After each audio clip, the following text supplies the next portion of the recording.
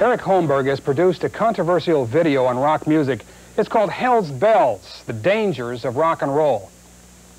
Rock and roll has been much in the news lately. Certain states have been considering legislation that would ban certain lyrics, possibly even ban rock and roll altogether. You see, rock and roll has been blamed in a number and even named in some lawsuits. Blamed for teenage drug addiction, crime, an assortment of problems. All of this has been linked to rock and roll music. Eric, besides the fact that it ruins your hearing and it's often too loud, what really are the dangers behind rock and roll music? Well, Bob, music, any music really, has an incredible ability to affect the listener's value system. And rock has unprecedented power in this regard because of its pervasiveness and popularity, particularly among the most vulnerable of all listeners, young people who are still forming their views on morality, religion, all the important issues of life. And on these issues, the values taught by the rock industry are often highly questionable. Let's come back to these values that you're talking about in just a few moments, but as a parent, I'd like to know about this influence that you say this music has. It's true that a lot of young people listen to music, and I suppose that rock and roll is probably the form that they listen to the most, but can't this just be viewed as a harmless pastime? Well, yes, and so can reading a book. You see, it all depends on what type of book you're reading. Bob, how would you feel if you came home and found your children browsing through some pornography or reading an instruction manual on the occult? You see, it's these types of materials they get when they listen to much of rock and roll. Let's look at a brief section from part 1 of Hell's Bells, where we more fully develop this concept of music's power. Hanson is an Oscar-winning composer, by the way. That may be, but isn't it still a little bit incredible to say that this kind of music can affect someone as profoundly as drugs? Well, Bob, no more than saying that TV commercials can influence viewers to buy brand X instead of brand Y. Why do companies spend billions on advertising if it doesn't work? Ideas have consequences, and there is much evidence to suggest that musical ideas have the greatest consequence of all. But advertisers are kind of, in a sense anyway, conspiring to sell a product, Eric. Surely you're not suggesting that musicians and record companies are conspiring to produce juvenile delinquents? No, not at all. But with a few possible exceptions, I believe the artists are being used by either outside forces they don't understand or acknowledge. Let's go back to part 1 of Hell's Bells. Those are just 4 examples. The video has many others. Well, who or what is then influencing these artists? Well, biblically, there are only 2 possibilities, because there's only 2 spiritual kingdoms from which influence or inspiration can flow, God's or Satan's. There's overwhelming evidence, as we'll see, that points to the latter. I know this is a difficult concept for many people to grasp, and we don't have time to adequately develop it here, but again, let's look at a segment from the video. Eric, these are pretty serious charges you're making against the rock music industry. Do you really think that Bob, excuse me, but I prefer about the rock music industry. I'm not against them. Scripture teaches that our enemy is not other people, but spiritual wickedness in heavenly places. In other words, the invisible forces of Satan's kingdom. Still, what evidence do you have that demons are involved in rock and roll music? Well, again, there isn't time to do justice to your question as adequately as our video, but consider this. Most people would have no problem believing that demons are influencing Satanists, people who openly reject God and embrace either Satan or satanic philosophy. Now, I have here the Satanic Bible, written by Anton LaVey, the founder of the Church of Satan. This is what he has to say about the most primary Christian symbol, the cross. Behold the crucifix. What does it symbolize? Pallid incompetence hanging on a tree. Bob, the same demonic philosophy can be found throughout the rock music industry. Here's just a few examples taken from Hell's Bells.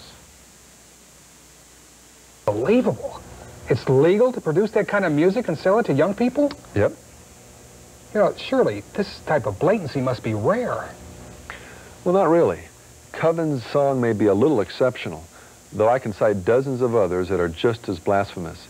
And by the way, this may help to explain why last year on college campuses, the Satanic Bible outsold the Holy Bible 10-1. But some of the biggest stars in the industry blaspheme God in ways that may be more subtle, but are just as damnable. For example, Madonna told both Spin and Cosmopolitan magazines that crucifixes are sexy because there's a naked man on them. One would be hard-pressed to find a more sacrilegious comment, and this from a person who polls show to be one of the most influential women in the world relative to young people. Eric, you mentioned earlier that rock music taught what I believe you termed questionable values. Sacrilege, obviously, is one of the things you're talking about, but what are some of the others? Well, how about a blatant disregard for life and property?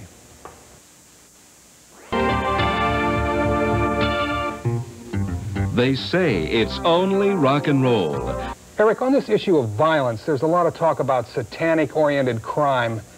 They say it's on the increase and that it's often tied into rock and roll music, particularly the heavy metal kind. Do you have an opinion on this? Well, there's no question about it, Bob, although I think we need to be careful that we don't make rock and roll music the boogeyman in all this. It can't by itself turn someone into an axe-wielding devil worshiper. But in that it does overall preach the most elementary tenet of satanic religion. That is to live for yourself, for your pleasure, whatever you can get out of life. And in that it can also serve as an excellent primer on the occult. Certain brands of rock can become a contributing factor in pushing an already disturbed person over the edge. Some good examples of this would be, in 1985, a 14-year-old boy killed 3 people. A fan of the popular heavy metal group Iron Maiden, his involvement in the occult led him to carve the number for Satan into his chest. He claimed to have been following the orders of Iron Maiden's mascot, Eddie, when he committed the murders. The now infamous mass murderer, Richard Ramirez, alias the Night Stalker, was reportedly led into his obsession with the occult and ritual murder through groups like AC/DC. A schoolmate reported that it was their song Night Prowler that particularly seemed to affect Ramirez. On the record cover for Highway to Hell, the album in which Night Prowler appears, the singer wears a pentagram around his neck. The most common of satanic symbols, it became Ramirez's calling card, appearing on the walls of his victims' homes and sometimes on the victim himself. 1987 saw the capture of the serial murderer, occultist, and apparent cannibal Gary Hednick. Time magazine noted that from his house in Philadelphia where the crimes were committed, heavy metal music blared day and night. Those are horrible stories, Eric. It's hard to believe that human beings can be capable of such things, but aren't these pretty much isolated incidents? I mean, it's not like there's an epidemic of satanic murders or anything like that in our country. Well, Bob, there's some police officers who would disagree with you. But anyway, these individuals may be just the tip of the iceberg. There are thousands, if not millions of others who have periodical emotional problems and who are filling their minds and hearts with the exact same type of ideas rooted in the same kinds of music. What happens if tough times come in the form of an economic depression or even a collapse like some are predicting? And what's really inside of all of this gets put to the test. How many other Ramirez's or Hednicks are going to surface? I see your point, Eric. Let's change gears slightly right now and talk about the growing problem of teenage suicide. I want to read from a newspaper article. A 16-year-old or a 15-year-old boy jumped to his death, committed suicide, and this is what the newspaper article said. To whom it might concern, I'm tired of life, I'm tired of school, I'm tired of this world. I really don't belong to this world. I wouldn't mind if someone would write to the Scorpions and tell them that their #1 fan has left. Tell them that I've flown to the rainbow. Eric, who are the Scorpions? Well, they're a heavy metal group who have an album entitled Fly to the Rainbow. Would you say that they were in some way responsible for this young man's death? Directly, no. But like many groups in rock and the vast majority in heavy metal, they present to their fans a worldview rooted in hopelessness, despair, mindless violence, and anti-Christian fantasy. In this, they have helped develop a mindset conducive to suicide while undermining the one that is the best defense against it. Well, what about this? 2 15-year-old boys shot themselves, and this is what the police spokesman says. I quote the police report. Rock music may have played a role in their deaths because a tape recorder was found next to their bodies. It appears at this time it was tied to heavy metal, the police officer said. There was a Led Zeppelin tape in the tape recorder that had played itself out. An excellent choice of words. I fear there's many more for whom the tape is also playing itself out.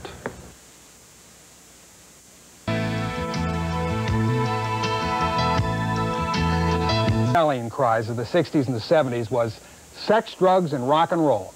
Let's talk about rock's relationship to both sex and drugs, beginning with the latter, if you don't mind. I have here what critics consider probably the most influential album in rock music history. Of course, you remember the Beatles, Sgt. Pepper's Lonely Heart Club Band. Many people believe that through its influence, it wasn't only musical, but the example of the songs like Lucy in the Sky with Diamonds, initials LSD, the Beatles opened the way for widespread experimentation with drugs. What do you think about that? Well, there's no doubt about that's true, although the story of Lucy in the Sky with Diamonds being a code phrase for LSD is probably not true. But the Beatles, along with Jefferson Airplane, the Stones, the Grateful Dead, the Doors, many other groups, used lyrics, music, album artwork, and most importantly, their lifestyles to turn drug abuse into an acceptable and even preferable practice. I was embarrassed to ask this next question. It's probably the most loaded question I've ever asked, but I have to ask it anyway. What types of sexual values do you think are being taught by the rock music industry today? Well, let's just say that young people today are finding a lot more than just their freedom on Blueberry Hill. You know, Bob, as incredible as the intensity is with which contemporary music promotes sexual morality, what's even more incredible to me is the naivete with which our culture views this. And can we honestly think that we can take young, impressionable people, bombard them day and night with movies, television shows, and music that promotes a promiscuous lifestyle, and then not see them become promiscuous? Now, I'm not suggesting that we try to pass laws to determine what's suitable to sing about. That will never work.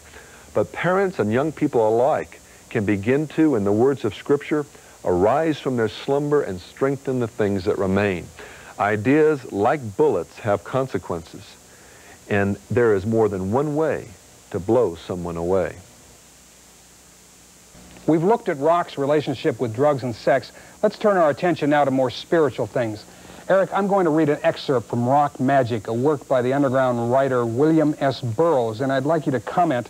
This is taken, by the way, from Hammer of the Gods, the biography of the supergroup Led Zeppelin. Here's what it says. A rock concert is in fact a rite involving the evocation and transmutation of energy. Rock stars may be compared to priests. The Led Zeppelin show depends heavily on volume, repetition, and drums. It bears some resemblance to the trance music found in Morocco, which is magical in origin and purpose, that is, concerned with the evocation and control of spiritual forces. In the Led Zeppelin concert, the result aimed at would seem to be the creation of energy in the performers and the audience. For such magic to succeed, it must tap the sources of magical energy, and this can be dangerous. Burroughs is 100% right, Bob, except for saying that it can be dangerous. It's always dangerous. Most of these artists and practically all of the fans have no idea how deadly these so-called magical forces really are. For the vast majority, it's all just a goof. Demonic symbols, occult tools, and satanic songs become, they hope, nothing more than a roller coaster ride through the suburbs of hell. Do you think that the singer or the audience really thinks that they're going to burn in fire? Of course not. And that's what's so disturbing. In Scripture, Satan is known as the deceiver, and there probably isn't a greater form of deception anywhere than to joke about hell when one is a breath away from its fires. Can you give me one or two examples anyway of some of the more subtle forms that occult influences can take? I mean, I just can't believe most young people listen to songs like the one we just heard. Well, again, I wish we had more time to do justice to your question, Bob. We spent almost an hour in the video Hell's Bells documenting the occult elements within rock music, covering everything from satanic symbols, ritual, personalities, and the issue of backmasking. But let's take a moment and consider one observation made by Burroughs in the piece you just read. He noted Led Zeppelin's similarities to the trance music of Morocco. In actuality, much of rock and roll can be traced to the best known of all forms of trance music, voodoo. They say it's only rock and roll. Music industry insiders know better. With over $10 billion a year of income at stake, the rock music industry targets young people with a sophisticated marketing plan worth millions. Your teenagers are up for grabs. Hell's Bells, The Dangers of Rock and Roll, is a provocative expose on 2 VHS cassettes that openly tells the inside story of rock and roll. Parents and teenagers alike can view this 3-hour documentary covering the spiritual realities behind the lure of rock music, with the analysis of dozens of today's rock groups and the behind-the-scenes interviews. The musicians themselves tell you there's more to their music than just a good time. To order your copy of Hell's Bells, The Dangers of Rock and Roll, for only $49.95, call 1-800-822-8500. Visa and MasterCard accepted. What would you say to the average young person who only listens to the more moderate, the middle-of-the-road stuff? Is Hell's Bells ringing for them as well? Well, Bob, first, much of the music that people view as middle of the road is only moderate in comparison to the extremes. But God's standard of comparison is His Word, and by that standard, the vast majority of even soft rock music is at best empty and at worst even deadly. I think that a lot of the reason why people fail to see this truth is because they have a caricature of hell and Satan in their minds. Hell, we think, is only for what we humans would consider really bad people, you know, people like Hitler. And following the devil would involve sacrificing babies, drinking blood, or something else equally horrible or weird. In fact, nothing could be further from the truth. Let's look at a section of Part 5 of Hell's Bells where we develop this idea a bit further. So, Eric, what you're really saying is that it doesn't matter whether you're into heavy metal, soft rock, or any other kind of music. That's right, Bob. They all have their satanic elements. The real question we need to ask is, who is our Redeemer? That will automatically determine the type of music from which you draw your life. In our interview, you've drawn a lot of biblical inferences. Can you give me one scripture that would sum everything up? Well, how about these words by the Apostle Paul? For those who live according to the flesh set their minds on the things of the flesh, but those who live according to the Spirit set their minds on the things of the Spirit. To set the mind on the flesh is death, but to set the mind on the Spirit is life and peace. If someone would be interested in more information, or that perhaps they'd like to get a copy of Hell's Bells, The Dangers of Rock and Roll, what should they do? Well, they can make a free phone call by dialing 1-800-822-8500. Thanks for being here tonight, Eric. Thank you. And that winds up interview for this edition. Bob, how would you feel if you came home and found your children browsing through some pornography